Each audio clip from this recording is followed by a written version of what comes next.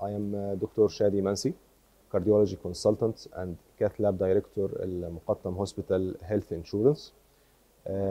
Actually, it is a great honor to share in this elegant meeting with distinguished cardiology consultant and professors in this meeting, Cairo PCR seminar.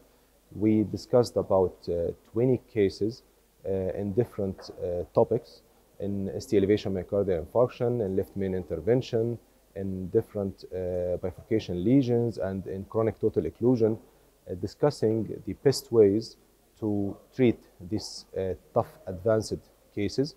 I had a presentation in ST elevation myocardial infarction. My message from my presentation is to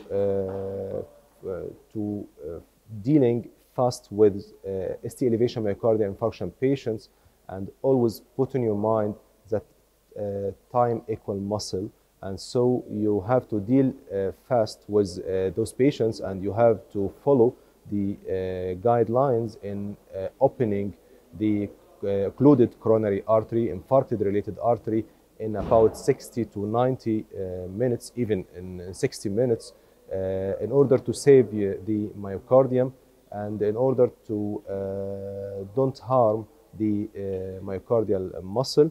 And so this is the message: to deal fastly with the patient, to deal fastly with the coronary artery, and to open this coronary artery as soon as possible. And thank you.